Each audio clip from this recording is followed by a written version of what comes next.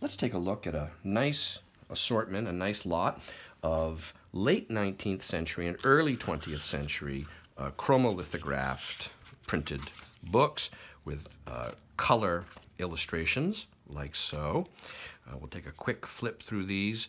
They all share this type of publishing style, which is thin gift books, which probably would have been reasonably priced at the time. This is really nice gold gilt ink here. This printing process would have been actually fairly challenging technically to do properly, because it would involve the registration of different colors on stones. This one is 1909, slightly later, and this printing method is a slight variation on the straight chromolithography that we just looked at.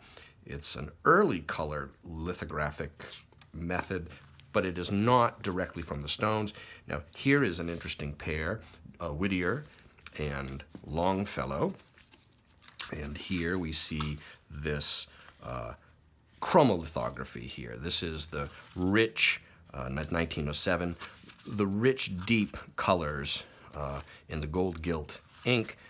Nice example of this style of printing from this time. And here's another one, very Art Nouveau title page. That is a beautiful Art Nouveau title page. Again, 1907.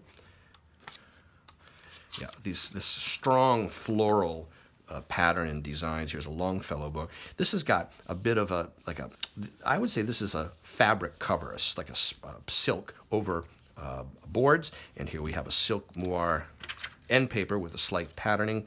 And this is published in Boston, and this is 1898. And again, we see here genuine chromolithography heightened with gold gilt ink.